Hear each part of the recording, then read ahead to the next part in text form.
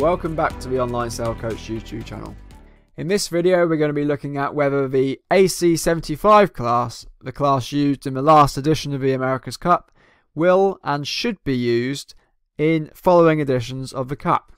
And stay tuned to the end of the video because I'm going to be asking your advice on a big decision for this channel. But before we get into that, let's have a look at what we know so far about the class decision for the next America's Cup. So Ineos skipper Ben Ainslie is a big proponent of retaining the AC75 for following Cup cycles. Here it reads that Ainslie wants the current America's Cup class to be retained for at least the next 10 years. And Ineos have big sway over these decisions. They've taken up the major assignment of becoming the challenger of records, and they basically have the job of co-writing the rules and co-organising the Cup with Defenders Team New Zealand. Ineos and Team New Zealand have signalled that the AC75 class will be used for the next two versions of the America's Cup.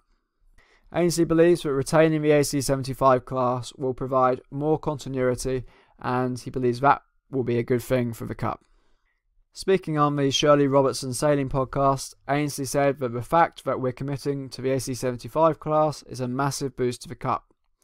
I'd like to see the class committed to for the next 10 years or more. So it looks like the AC75 will be the class used in the next America's Cup, and that may well lead on to it being used in following editions of the Cup. Ainslie goes on to say that one of the most successful Cups we've seen in modern history was in Valencia 2007 with 5 versions of the IACC class, so sticking to the AC75 class is really key for the short to medium term future of the Cup. Since 2007, the class of boat has changed every cycle. This has allowed us to see the amazing evolution of the America's Cup classes over the last 10 years, but it's come at a cost, and that cost is consistency. Consistency in class could allow cost-cutting measures to be worked through, and that would hopefully open the gate to a lot more teams, and that was a big criticism of the past America's Cup, is that there were only 3 challengers. But consistency isn't the only reason Ainslie is supporting this. Ainslie felt the AC75s had proven themselves as a match racing machine whilst keeping the sport on the edge of technology, which he felt was an important role for the Cup. So in the America's Cup, you've always had this difficult balance between innovation on the one hand and good racing on the other. A big criticism of the last America's Cup was that the racing was boring. Innovation is great, but it can lead to mismatches where one America's Cup team has a significantly faster boat than the challenger, and arguably that happened in the last America's Cup. So if we could reach some sort of consistency of design, that doesn't mean there will be no innovation, but if we can agree on a set class for a while, that will hopefully allow the playing field to be levelled somewhat. Innovation has allowed us to reach a point where probably we're 95% as good as anything we could come up with in future. So the argument is, why bother innovating that last 5%, which is probably going to be a slow process which will yield little visible results, and why not just stick with the AC75 class for a while? The AC75 class ticks the 2 big boxes that an America's Cup class must have. It needs to be fast and exciting on one hand, and on the other it needs to be big so spectators from the shore can watch the racing and see what's going on. Non-sailors like the AC75 design, and the only criticism really is that the racing wasn't close enough. The class designs over the last 10 years have really revolutionised the sport. They've made it much more exciting and really made the America's Cup what it is today. And the AC75, while maybe not being the peak of what innovation can lead us to, is certainly most of the way there. Where do you see these AC75s developing from here? I think these are incredible boats. The speed is phenomenal, but we're always running up the cavitation barrier. At some point, you're not going to go too much faster just from a sheer physics side of things. But I think what's been the most impressive part for me of the last 3-6 months of these boats is how good the manoeuvres have become. I haven't heard of that many people opposing the decision to retain the AC75 class, So if you oppose the decision, it would be interesting to know your thoughts and why you think it would be better for the Cup to continue on to another class. Admittedly, when I first saw the AC75 design, I wasn't too keen on them. I didn't like the fact they were moving away from catamarans, which I thought were really exciting. But this America's Cup that's just gone has proved me wrong, and I think the AC75s are an exciting class of boat. And although they're not catamarans, they are foiling boats which look beautiful and have a potential to facilitate great racing.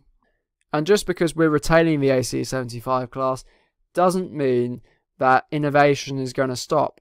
There's still a lot of room for improvement in this class. Going back to the article, Ainslie comments that we probably need to make some tweaks to the boat, particularly in light airs, and he says there will be some changes to benefit everyone. On to another article here. It says Team New Zealand confirmed a few details for the 37th America's Cup, including a new nationality rule, which I'll address in a future video, and that the AC75 class would be retained after a successful debut in Auckland. As well as being a vocal fan of the AC75s, Ainslie's also been supportive of trying to increase the number of challengers entering the America's Cup, and he says by sticking to the AC75s, new syndicates, new challengers could be drawn into the regatta with much of the technology and understanding of the monohulls already available. And there's also the potential that new teams, which potentially have less funding, will be able to use AC75s used in the last America's Cup. New teams will be able to approach, say, Team New Zealand and say, can we buy or have your boat that you used in the last regatta for us to use in this regatta? Interestingly, in this next article, it mentions that continuation of the use of the AC75 class seems to be the single point of agreement between all four teams that competed in the last America's Cup. It also says here that the teams in the next America's Cup will only be permitted to build one AC75, and I assume this is to keep costs down.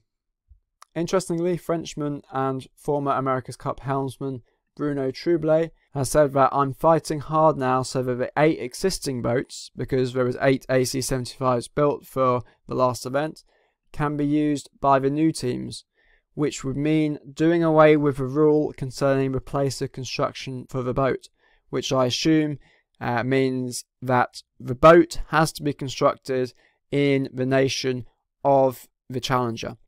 But the obvious disadvantage of that is that it makes it harder for any new teams trying to come into the America's Cup. And he goes on to say, in his opinion, that that rule serves no purpose now. If we did that, the boat could be used by new teams.